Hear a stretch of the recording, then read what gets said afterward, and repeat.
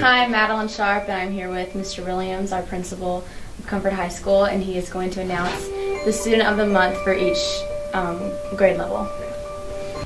All right, our freshman Student of the Month is Chase Sandstrom. Congratulations, Chase. Thank you. There you go. Hi, Chase. Hi. What are your thoughts on receiving the Student of the Month? I mean, I don't know.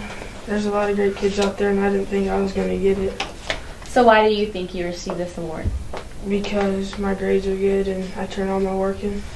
And what do you have to say to the teachers who nominated you? I want to say thank you.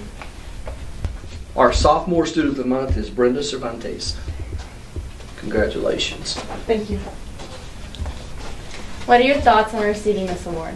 Honored. And why do you think you received the Student of the Month? I guess because I'm always smiling. I never stop smiling. That's what the teachers always told me. Like, why don't you ever stop smiling? I don't know. And what do you have to say to the teachers who nominated you? Thank you. Our junior Student of the Month is Shanna Markle.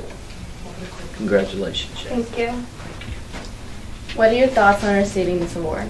I mean, it's an honor because there's so many good people in the school. So yeah. And why do you think you received it? I don't know. Just I guess I do good in class and try and do good for other people. So And what do you have to say to the teachers who nominated you? thank you because there's a lot of good people out there. Our senior Student of the Month is Danny Carlos.